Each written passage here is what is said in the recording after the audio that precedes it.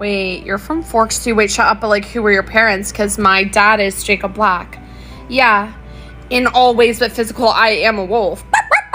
And a lot of people don't know this, but my dad hooked up with Bella Swan and they had me. So, Renesmee who, you know what I mean, period. But yeah, these are my parents and no one knows this happened. And that's why no one talks about me, the Black Swan child. Amazing. I just like kind of put that together. It's like the movie. So, have you dated anyone in this town? Because I have. I surely have. I dated my mom's current boyfriend. Yeah.